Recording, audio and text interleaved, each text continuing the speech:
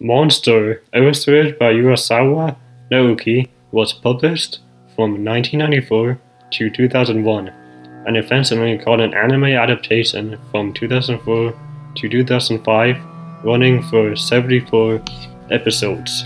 It was an extremely captivating psychological mystery thriller that made you wonder and second guess whether the next mystery that was discovered was real and how it ties into the story.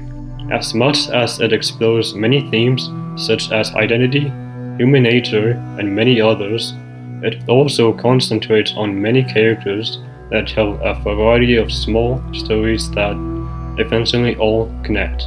Each had their own backstory that had depth and characteristics that distinguish each and make them unique. Many characters are introduced in the latter half of the story, and the fact that they integrate into the story so seamlessly was one of its biggest strengths. There are so many characters I find fascinating, like Eva Heinemann, Nina Fortner, Wolfgang Gruber, Detective Suk, as well as many others. And of course, Johann, who, in my opinion, was one of the most complex antagonists in fiction ever. There is one character in particular that kept me interested each time he showed up. This character was Detective Lunge of the BKA. To me, he was one of the most unique and interesting characters in Monster. A major factor of his character was his ego and how it consumed him and almost destroyed him.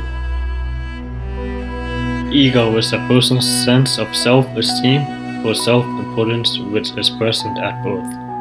Ego has both positive and negative effects. It positively affects you by improving relationships, giving you self-confidence, and is important to reaching your goals. However, a negative ego can do quite the opposite in diverse ways and may ruin your life. Some include thinking you are higher than others, looking down on people, may affect relationships, manipulative to others, not open to criticism, and many others. Everyone has an ego of their own, but it's how you manage it that can make or break you. Lunge's ego is a prime example of a negative ego. Lunge suspected that Dr. Tenma, an extremely talented neurosurgeon, committed multiple murders that Johann has committed, and believes Johann to be a figment of Dr. Tenma's imagination. Lunge has solved numerous serial murder cases. He does not have a clear sense of justice and has an ego that clouds his mind. From the start, we find that Lunge is extremely intelligent and rational. But as the story progresses and we see his lifestyle, it becomes clear that his ego is large and a big problem. Lunge thinks of himself above others, and that no one is as smart as him. Instances include him interrupting his colleagues' chess game and telling them that it is pointless while looking down on them. He also outright says everyone on the force are dumbasses and cannot solve anything right. His ego affects his family relationships. He stays in his studies and self-isolates himself, which results in his family leaving him and his wife having an affair. Even later, when his daughter had a baby and she asked Lunge to meet her, he did not show up because he is so consumed by the case of Dr. Tenma. Another example of his ego was when he was investigating the death of a young prostitute while overly questioning a secretary of a major about the major's involvement with the girl's death and creating much anxiety in the secretary. The secretary of the major ended his own life.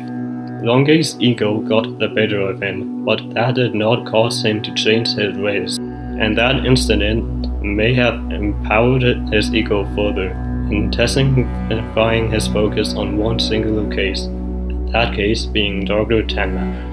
A major instance of when Lunge showed that his ego thrived and evolved into a monster is when he talked about the whereabouts of Dr. Tenma with Gillen, an authority on criminal psychology that has helped Dr. Tenma multiple times and who knew of the existence of Johann. Gillen gave Lunge documents about the incidents that might have proven Johann's existence. Lunge, of course, does not believe him, because there is no evidence and it all sounded like a fairy tale.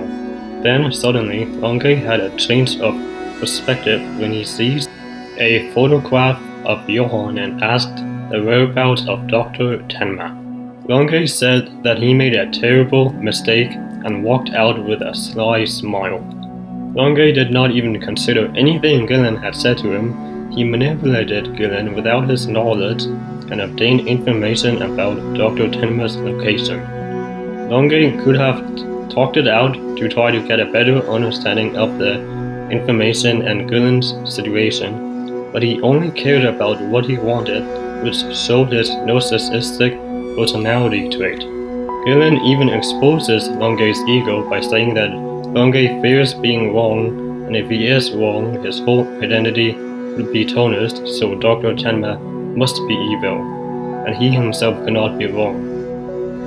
He completely avoided this statement and continued in his narcissistic ways.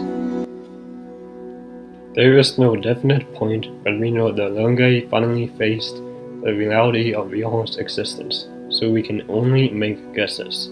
We can start when he went on vacation in Prague and Czech Republic.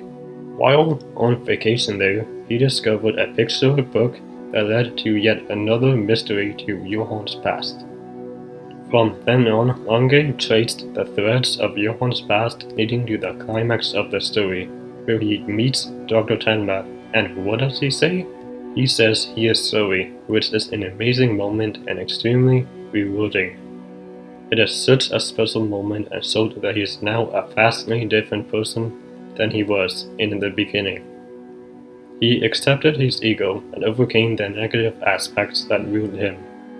However, not too long ago, he still stated that he still believes Dr. Tenma is a suspect.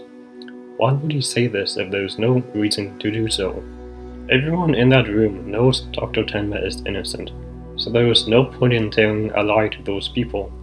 He probably didn't want to admit his wrongdoings in front of everyone, and therefore he chose to ignore them at that moment. He stated that throughout his vacation he was tracing fictional characters, and when he saw Dr. Tenma, he had seen a real person and therefore his journey has ended. What could this mean? What he meant by this was that he was merely searching for Dr. Tenma, because to him, Tenma was always a fictional character that he had been chasing, and when he saw him, his journey had ended. In the end, Lunge retires as a police officer and becomes a teacher at a police academy while spending more time with his daughter and grandson, mostly through email and text. He made peace with his ego and changed his life around with his loved ones.